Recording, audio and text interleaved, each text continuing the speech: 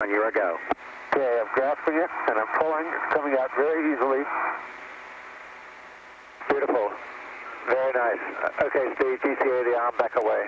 Okay, away from my body. I'd like to move body back by 5 feet, please. Okay, brakes are coming off, and we will move aft away from structure. I'd say that was 1.5 pounds of force. See, we are slowly backing you away. Ready. As you look from the helmet camera on Robinson, you can see the gap filler in his fingertips. I get some clearance. Discovery Houston, we're happy with the video we have. No pictures necessary. Excellent. Back. Brakes are on your go from M2.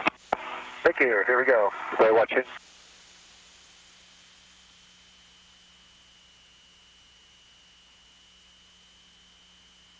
Nicely done, Steve. Back to you to GCA away from there. Okay, I'd like to move away from the orbiter, body aft, 5 feet, please. Body aft, and we're taking the brakes off and going back into mode. It'll be about 30 seconds here. Sounds great. Okay, that came out very easily, probably even less force. It looks like this big patient is cured. Copy that.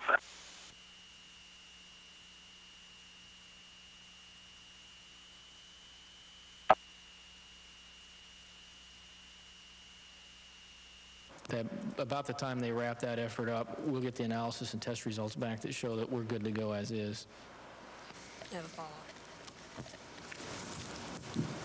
Well, I think the procedure today went very well. The communication was good. We proved we can get access to the bottom of the vehicle. We've just never needed to do that before. I think also the most important thing that we've done on this entire flight is being able to image the entire bottom of the vehicle so we know what's going on down there.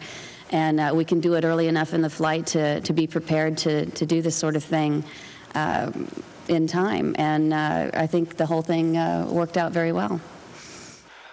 Which in turn is connected To send folks down there, though. They're evaluating a wide range of options in what we consider to be the unlikely case that we would have to go out and do something about it. And those options would include things that would say cut the blanket and pull it off, or shred it so that it comes off in small pieces before we get into lower Mach numbers, where a larger piece could come off and fly back and hit the vehicle further aft and cause damage. Above the D in Discovery.